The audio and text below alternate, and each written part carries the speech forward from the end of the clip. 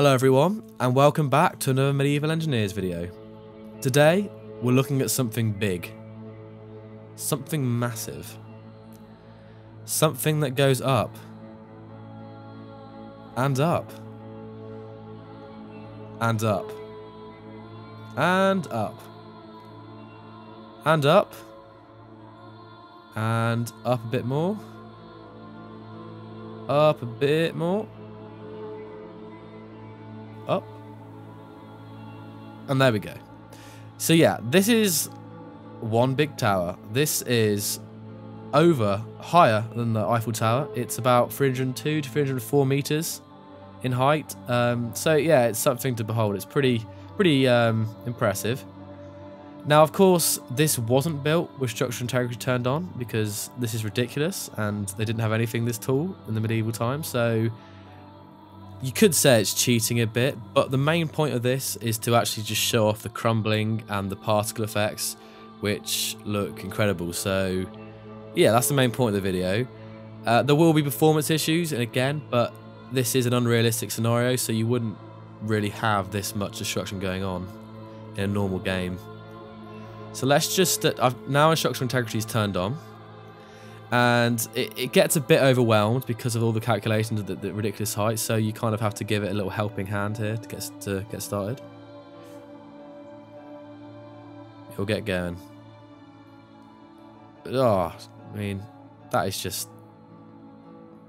Already, there's just so many particles. I mean, yeah, chunks of rock. So I'm just firing some cannonballs, unrealistically, up at this tower, and you can just see it just spraying out in a circle around there. Yeah. Just look at that.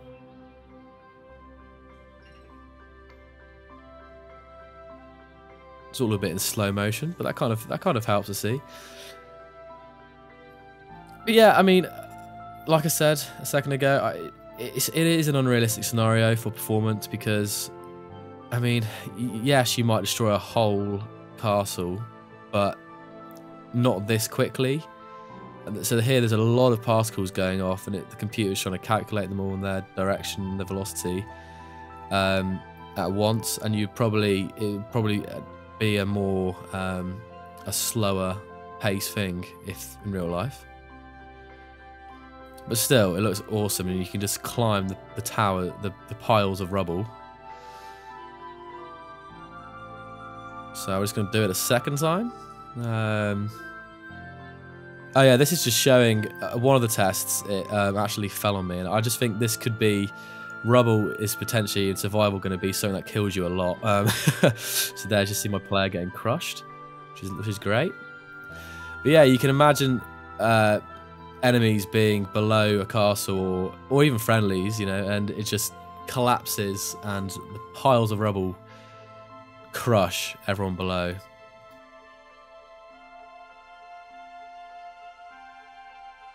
Yeah.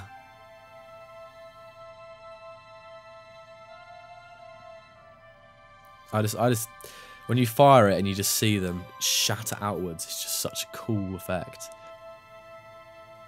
It kind of reminds me of the end of Lord of the Rings when the tower of the all-seeing eye collapses.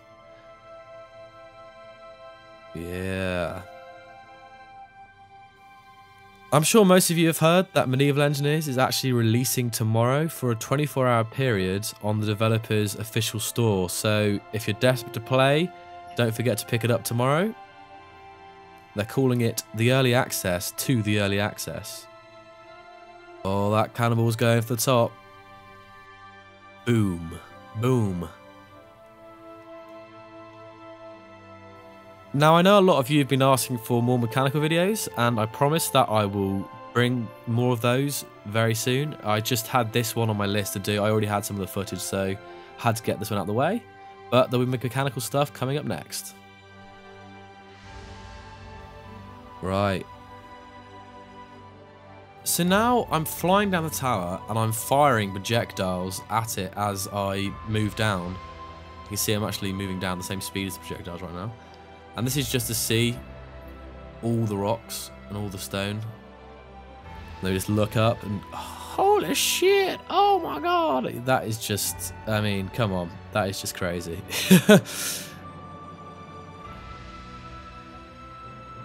Oh god. Yeah. Bouncing all over the place. It'd be interesting to see how much it improves in the future, because obviously this is pre-alpha. So in terms of performance and in terms of calculations, all kind of stuff. So, you know, this is unrealistic and it works okay. I mean, this was flying up from the bottom and flying up, destroying it. And again, that is a lot of particle effects right there. That were a lot of separate bits of rubble. Damn. And this shot here just shows the spread and how all the separate pieces are dispersing. And you can see that they're bouncing for like hundreds of meters from the main base of the tower. In the future, I believe that you'll be able to collect this rubble and reprocess it to turn it back into useful building materials. Now, all the rubble will eventually disappear, and that's obviously to help performance. But I guess in the future, you'll be able to set how long it takes to disappear, or if you want it to disappear at all.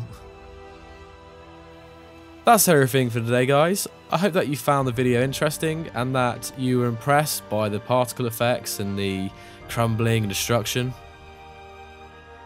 But for now, I'll see you guys next time.